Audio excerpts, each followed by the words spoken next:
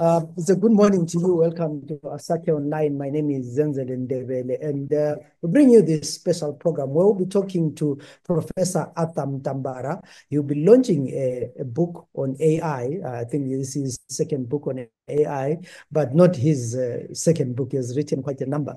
The book is called AI, Driver of Inclusive Development and Shared Global South.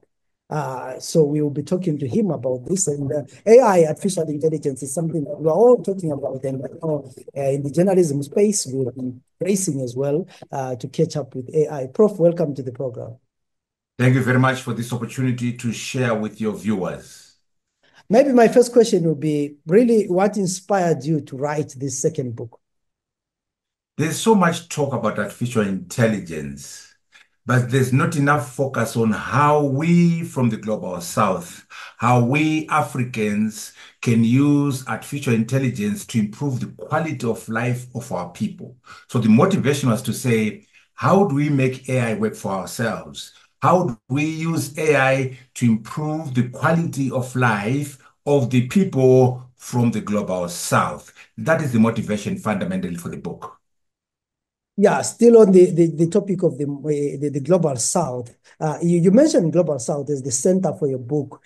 And what would you say are the unique opportunities and risks for AI adoption, looking at the development regions like Africa and the rest of the Global South? You see, the global south, by the way, is the global majority. 6.6 billion people out of 8 billion people live in the global south. And the global south is not a geographical concept, it's more of an economic concept where we are talking about emerging and least industrialized countries. Now, the issue is if we don't deploy AI to improve the quality of life of our people, the gap between the global north and the global south is going to increase. The gap between the rich nations and the poor nations is going to increase. The gap within country between the poor and the rich is going to increase. So it's very important that we use AI as the driver, as a tool to drive inclusive development, to drive shared prosperity. If we don't do that, there will be a problem. There are dangers, of course. If we don't participate in being creators of AI, the AI might not be very useful to us. There might be biases, there could be discrimination. So in addition to deploying and using AI, we must also become creators of AI systems. We must also become producers of AI systems so that the AI systems are relevant to our situations. We know our problems better than the global north. We know our problems better than Silicon Valley. When I say energy poverty, when I say access to good quality education, when I say healthcare, when I say mining, when I say poverty, these challenges are very uniquely ours in terms of the global south. We can't wait for Silicon Valley to solve these problems for us. We can't wait for the global north to solve them for us. Why don't we, as citizens of the global south, have agency where we use AI, we deploy AI to solve our problems? Number two, we build AI systems to address our problems. That's what is the motivation. That is the agenda and mandate of this book. Yeah, you talk about AI as the driver of inclusive development. What does this mean, or what does inclusive development mean in the context of AI in Africa? Especially where we are lagging behind in terms of industrial development and many other innovations that happen around the globe. When we say inclusive development, we're even challenging the global north. Because when you look at America, when you look at France, when you look at Russia, when you look at England, they don't have inclusive development. In Silicon Valley, in America, where the AI is coming from, if you look at the ghettos in America, 1/3 of the young black males are in prison, parole, or probation. There are poor people on the streets of New York. So when we say inclusive development, we're actually even challenging the global north. Say, no, no, no, no, no. Don't just use AI to enrich a few people. Don't just use AI for the rich companies only. Why don't you use AI to empower the ghettos in America? But we are concentrating on ourselves. So inclusive development means AI must help the poor woman, the poor man in the village of Zimbabwe, in the village of Ghana. We must use AI to improve the quality of the majority of our people, the poor. So it's a challenge which actually the global north has not resolved. And we are saying given the history of poverty, the history of colonialism, the history of unemployment, the history of our terrible circumstances, let's use this technology as an equalizer to improve healthcare, to improve education, to improve access to energy, to improve our agriculture, to maximize and optimize our mining, in particular, driving value addition and the beneficiation in agriculture. So the majority of the people is my concern. How do we improve the quality of life of the majority of our people in Zimbabwe, in Africa, in the global south? So yeah, you mentioned agriculture, you mentioned health, and for me, I'll be saying, this is also an issue of policy. As the governments of Zimbabwe, the governments of Africa, are they ready to come up with, policies on how AI can be integrated in the broader work that we do?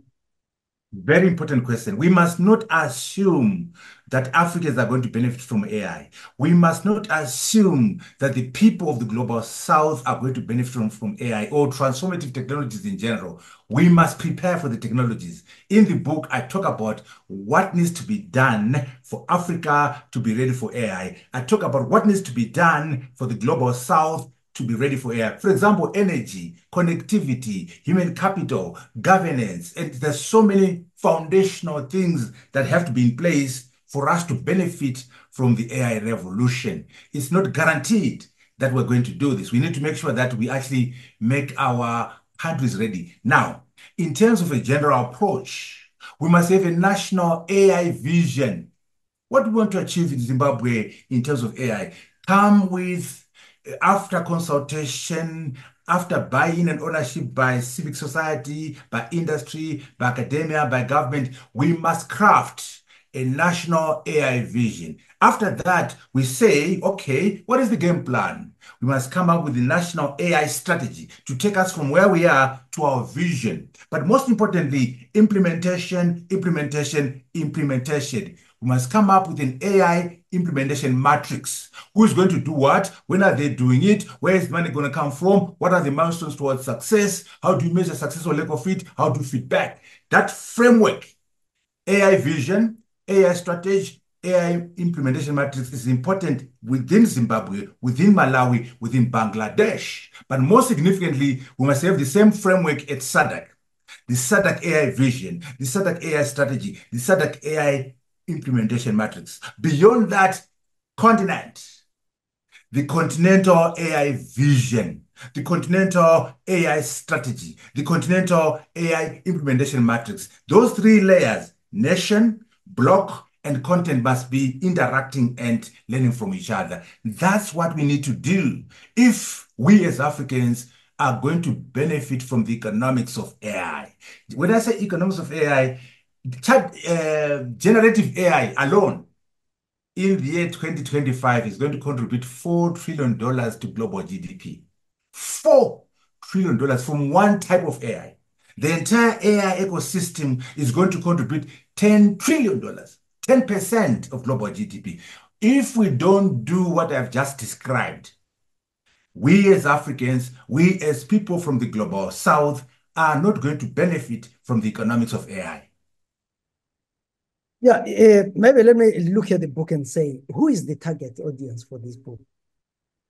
Number one, policymakers. As I've just indicated, the national AI vision must be controlled and driven by the government, working with the private sector, working with academia, working with civic society. So policymakers, the politician is a target. Number two, the academics are a target. Number three, the business people, the people who've got the money. Number four, civic society. So all these constituencies must buy this book, must listen to this book, must talk about the content of this book so that they are able to use AI to drive their economies. So policymakers, academics, business people, and civic society leaders. They are all part of the target of this work, of this book. Yeah, if I'm not mistaken, your previous your last book on AI was looking at control systems and engineering, and right now you're focusing on inclusive development. How does this book build on the last one that you Yes. published? So the last one was mainly a teaching book. It was very technical. Control systems is a technical subject in engineering, electrical engineering. So it was more for graduate students, undergrads, part four, part three, and researchers. It introduced AI, but mainly as a tool, as part of engineering. This one now is accessible to everybody. It's a book that's very readable. Because I'm simply saying, okay, I got a chapter there that goes into detail about AI, but the rest of the chapters are about applications, agriculture, mining, and so on. So the building on the old one is to say, now we're going to say, let's move away from engineering as a sector, as a field of study, and talk about inclusive development, all the sectors of the economy. And more importantly, I have 11 sectors in the book: telephony, mobile telephony, agriculture, banking, tourism, journalism. I have 11 sectors in the book. But what's even more interesting is that I've got 10 case studies, five from Africa and five from outside Africa. In Africa, I have Zimbabwe, South Africa, Kenya, Rwanda, and Mauritius. Outside, I have India, China, Singapore, Malaysia, and UAE. 10 countries from the global south. The idea is to make sure that we don't reinvent the wheel. Why don't we learn from Singapore? Why don't we learn from Rwanda? Why don't we learn from Mauritius? And why doesn't Rwanda learn from China? In other words, I'm putting them together as global south so that these countries can learn from each other. Yes, they're different. Yes, there are different levels of development, but by studying them together, we'll allow the unlocking of lessons from Rwanda to Zimbabwe, from Zimbabwe to Ghana, and so on and so forth. That is the motivation behind the structure of the book. Yeah. So how do we ensure that the ethical AI is actually at the center of it to avoid, biases and inequalities, especially in countries where there are weak institutions? Very important question. Governance and regulations. We need to make sure that we build up what we call a governance and regulatory framework so that we can handle the issues around bias, discrimination, and so on. So AI will not be very useful without AI governance, without AI regulations. We need to build a regulatory framework in Zimbabwe and build a regulatory framework in SADC and across the continent so that we can mitigate and manage the dangers you've just outlined. So in the book, we talk about governance, we talk about regulations, and so on. But let me emphasize that when the chips are down, the AI revolution in the global south will rise or fall on leadership. We need leadership in the public sector. We need leadership in the private sector. We need leadership in the academy. Leadership, leadership, leadership is so foundational so that we can use artificial intelligence as a driver of inclusive development and shared prosperity. The benefits of AI must be shared. The benefits of AI must empower the majority of our people. That is the motivation behind the book. And the Americans have not done that. They've done very well by, making money out of AI and so on, but their prosperity is not shared.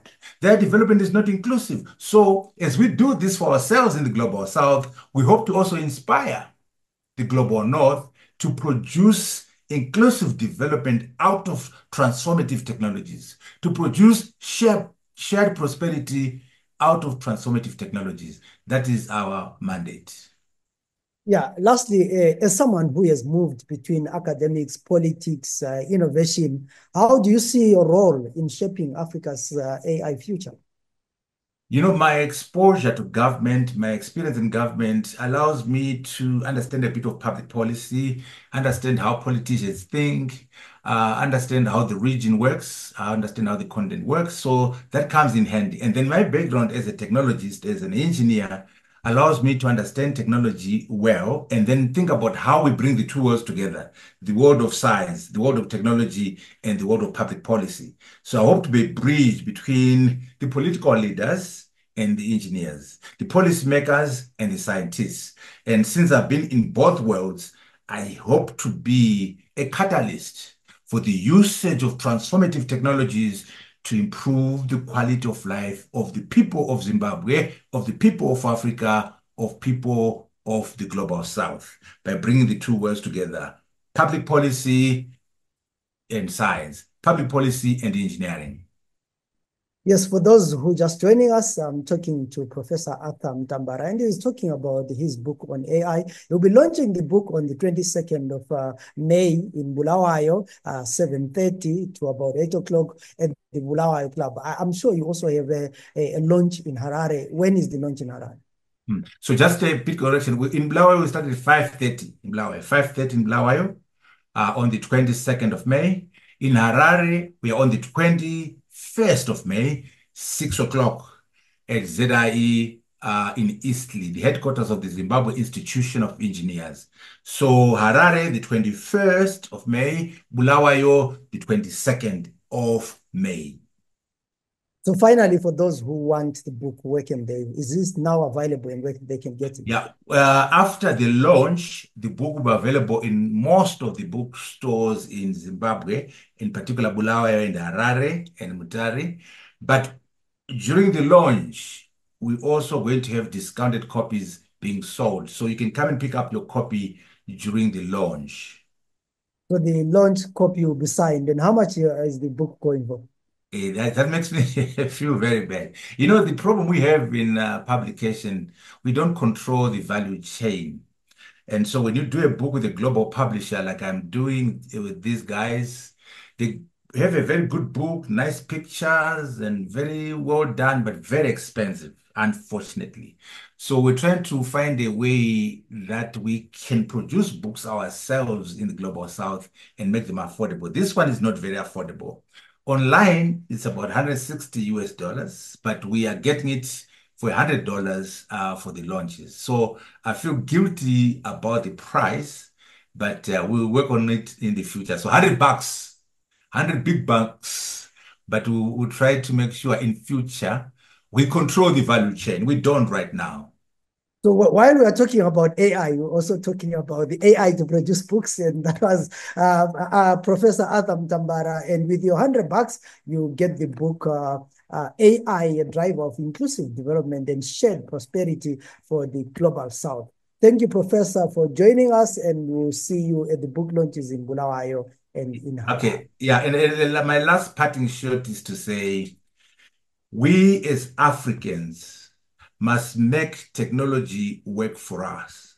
No one will make AI work for us except ourselves. Number two, we must also become creators of AI systems, not just consumers, but creators.